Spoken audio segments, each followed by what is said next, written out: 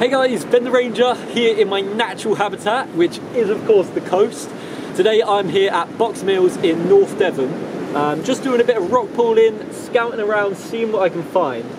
And I'm always constantly amazed by how much life there is to find in these pools. The tide's just coming in now, but these pools have been trapped, starved of oxygen for the last 12 hours. It's absolutely incredible.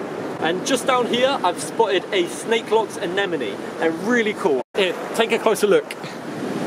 Here we go. So these are fairly common on rocky shores, identified by their green tentacles, which have the purple tips on the end. And these don't retract like on other anemones. These long tentacles are great to see how the anemones catch their food. When I just gently brush my fingers against them, you can see them like sticking onto me.